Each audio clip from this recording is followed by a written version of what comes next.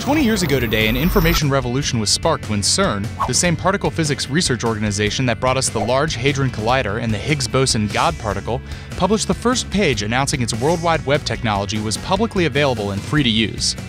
Okay, so the page itself isn't that impressive, but it did open the door for the web as we know it. Growing out of a CERN research project designed to help physicists share information, computer scientist Tim Berners-Lee created the basic tools of web communication: hypertext links to network pages, hypertext transfer protocol, hypertext markup language, and the first web browsers over the course of a decade.